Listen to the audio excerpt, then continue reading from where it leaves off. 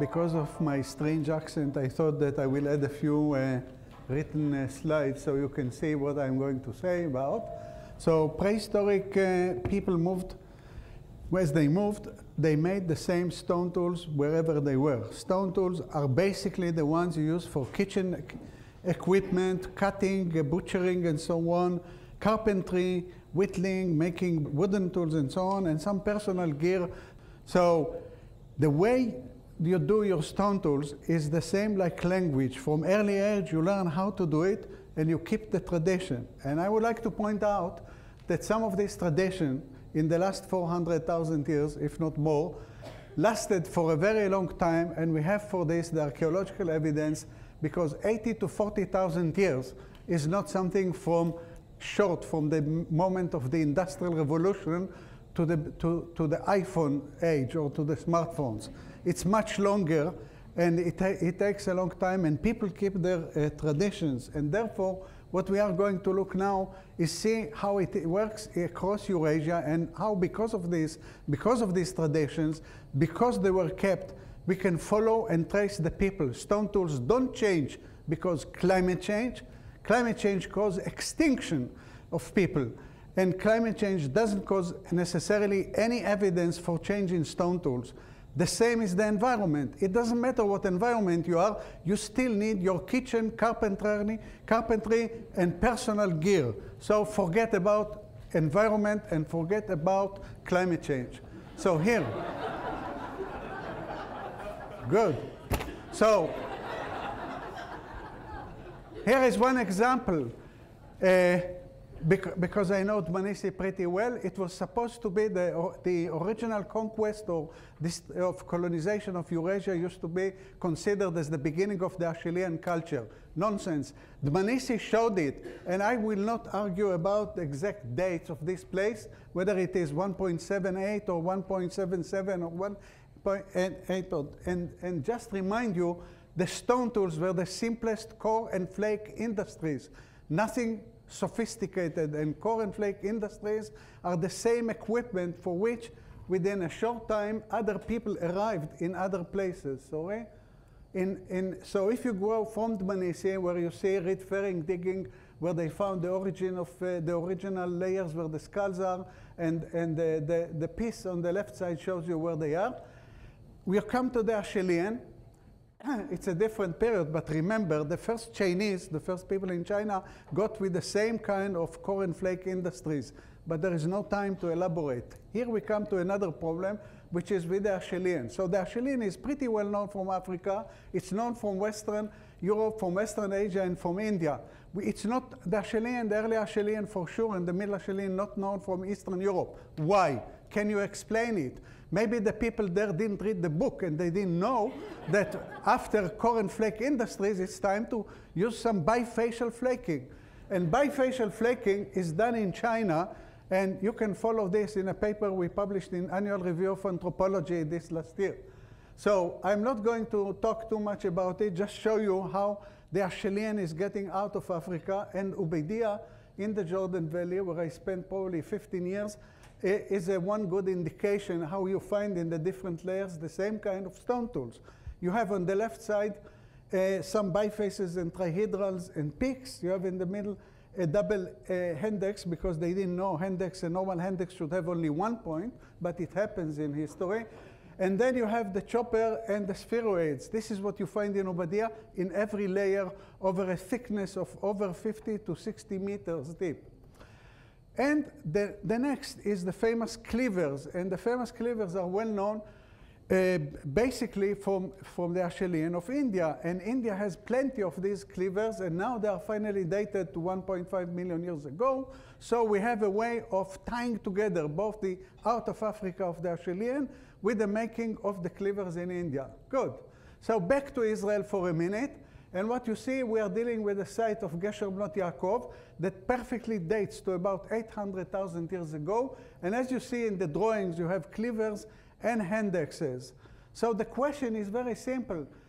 Is in Gesher Bnot Yaakov, where you have the elephant skull, and you see the earliest fireplaces in more than one layer identified in the site, Did the cleavers came from Africa, the making of the cleavers, as it is suggested on the map, or it is a reverse migration of cleaver makers from India back to the African direction, but just stopping in the Holy Land? So, questions to think about. Now, modern humans, this is basically an evolutionary story of two parts. The fourth migration, in my counts, is modern humans according to the molecular and nuclear genetic evidence on which you already heard a lot, is somewhere 250, 200,000 years ago, including Homo kibish to Skullcrafts and so on. And they could have emerged earlier, as you saw already from the lecture of Ellison Brooks. And definitely many of the African inventions that Ellison showed us very clearly, and also Lynn Wadley in her lecture, already arrived. So the guys are arriving, colonizing Eurasia in the same way that the early settlers of North America from Western Europe arrived with all these inventions, were already made in Europe, and they bring them to this continent. And of course, immediately they have an advantage over the local people. So, no surprisingly, the story will be continued. Okay, so the modern humans coming out of Africa, and in a way, like you heard from the lecture of Chris Stringer, you have, and from Ellison, we have the Mousterian industries in Mount Carmel. What you should remember is that within an area of no more than 2,000 square kilometers in the Galilee and Mount Carmel in Israel, which is probably no more than 1,000 or less than 1,000 square miles, you have many caves with a good number of fossils. So the more you dig, the more you find. And in Tabun Cave, which has one of the longest sequences as a cave in the world, it's about 23 meters deep, and I'm not going to mention the bottom. At the top, you have in layer B, the Neanderthals dated to 80 to 45,000 years. In layer C, the modern humans. There are no dates from this place that are good ones, but we have plenty of dates from Kafze and other places. And then before it, we have the Middle Paleolithic, the Mousterian, and we have no fossils. So you can imagine that they were made by some kind of modern humans coming out of Africa. And this is the earliest one, is coming with this kind of Levallois but bladey industry. And again, this is the kind of industry you learn from your childhood how to make. And these people who make these points go further away. So we see them in Mount Carmel. In the center, you see them in Uzbekistan. And intentionally, I jumped over a site I know pretty well from the Republic of Georgia, from the Caucasus. How far these people got into Central Asia, we don't know. We always assume that people were very successful, and we never talk about extinction.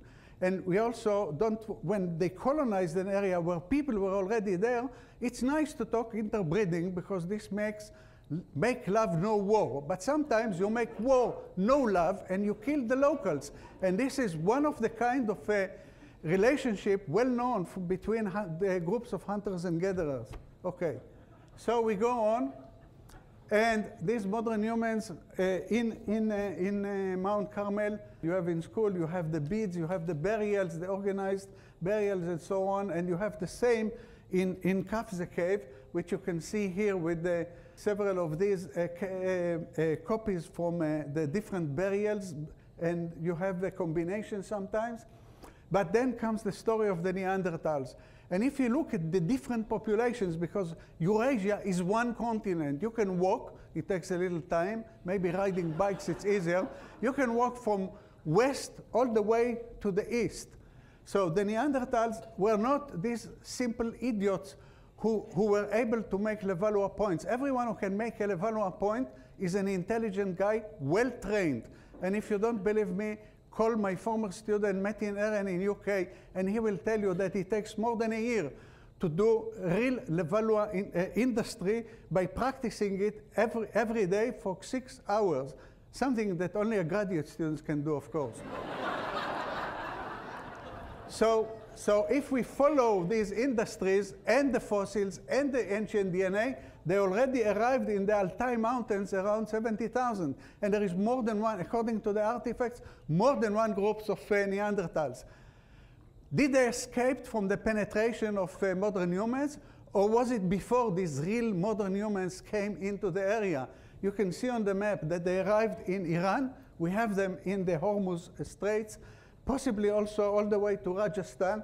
And if you ask me, they even managed to get from knowing the Chinese material all the way to this place, northern Jilin province, which is next to North Korea. So let the Chinese dig more, and we will have Neanderthals in China, not only modern humans, prior to the arrival of modern humans. Okay.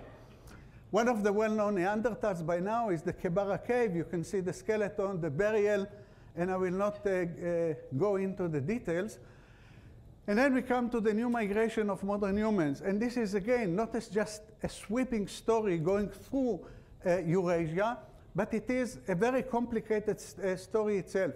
Why? Because we relate the production of blade industries, which are much simpler and more like cottage industry when it comes to making stone tools, when you compare it to the Levallois, which you have to be an intelligent to do it. So no surprisingly, plastic industry came after some other things that we did before.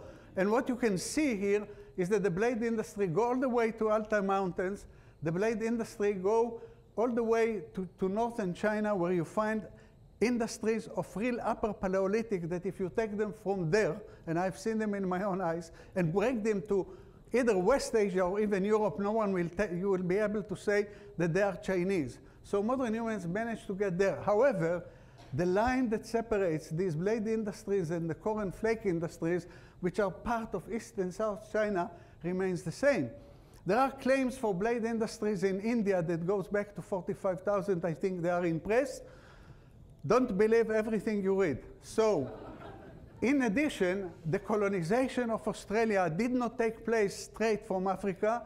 It was by industries of flake industries.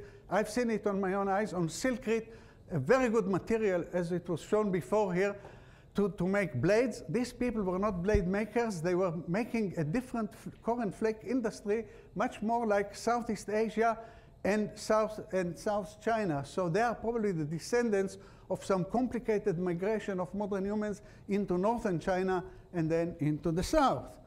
Okay. Now, to start the story again from the archaeology, we go back to Egypt, where the site of Taramsa show clearly the industry, which is known as the Nubian Mousterian, making a way for the early blade industries in the Levant, whether it is Ksarakil, Boker Tahtit, or the Emiran, makes no difference. I think I suggested this in 2000. Now, more of the local guys who work there accept it. Around 50,000 years ago, they moved into the Levant, only later to the Caucasus, straight into Europe, all across Europe, and because they came as different groups, their identity was not the same. It's not like a mass migration, but a migration of different groups going all the way into Western Europe, not reaching everywhere. Okay, and you can see some examples. The Bohunicean in the Czech Republic, which we published long ago with Jiří Svoboda, and the material from Krakow, or the material from the Ulutian, and so on. So there are different groups, and the work of Shara Bailey and Jean-Jacques Hublin clearly demonstrated that the teeth of these modern humans differ from one place to another, especially when you compare them to the Neanderthal teeth, which is much more keeping their unique character. So once we are dealing with different groups of people, they penetrate into the region, and what they do, they cause the retreat of the Neanderthals, because they take the better areas, probably by using better hunting tools like bows and arrows and so on, all the inventions that came from Africa. The Neanderthals retreat to the north, and they retreat to the south. And then, through different processes, including decrease in total fertility rate, etc., without going into the details, they slowly disappear. And the beginning of the Upper Paleolithic, and I will not go here in details because it's still a controversial issue. The first culture of modern humans was the Châtelperronian. It's not, in my humble view, not an acculturation of the Neanderthals. And the one that everyone accepts is the Aurignacian, and you can see the Aurignacian evidence on this slide in front of you. And the Aurignacian culture is a Western European, and they are, in a way, like the Americans. It's a group that was mixed from different groups, became very strong, well united, well equipped, and what happens to them? They keep expanding like all the others, because expansion is in our genes, and each of us would like to have larger territory, and better life conditions. And these are the principles, I think, of human history. Okay, then the Upper Paleolithic people, these modern humans, getting also to the Altai Mountains. And what we see in the Nisova, the nice body decorations, and I will not show you any of the artifacts and so on. And in addition, the distribution of the blade industries go, as I mentioned briefly, all the way almost to Korea, and probably into Northern Korea later, but we don't have enough evidence. As I have seen mentioned from the Jilin province. And still, the area that is controlled by current flake industries remain the same. And some of these modern humans, who are also makers of current flake industries, but somewhat different from the lower Paleolithic or the Middle Paleolithic of China, these are the people who invade into Australia. And it's not surprising, because Australia, according to work of Birdsell, many years ago, Australia was colonized much more than one wave. And one of those waves during the Holocene brought the blade making into the Australian world. People like to expand. You cannot stop them. And this is what happened to modern humans. So now we go to China, when really modern humans reach the place. Once they reach the place, you have the modern human skulls from Upper Cave Zucotian. You have the body decorations found in Upper Cave Zucotian, and some of the bone tools that found in another cave, Xiaogushan, in northern China. So people in the north are there as well. And this was nicely supported now by new genetic studies of the remains from Tianyuan Cave, ancient DNA. The bones were dated already in the past to 40,000, and you can see this publication from the PNAS. Final conclusions for May 2013, because we can change our conclusion anytime like we like. The more we learn, the more we know, the more we redesign our conclusions. So what we have is the dispersal routes of modern humans can be traced archaeologically, but this takes time, careful archaeological fieldwork, detailed stone tools analysis by experts and not by amateurs, and prompt reports. The genetic evidence, more easily obtained, can and should motivate archaeologists to enhance fieldwork and careful dating. We can trace at least 5 major migrations before the Holocene, but probably there were more. Back migrations occurred, and we should try and identify them as well. Thank you all.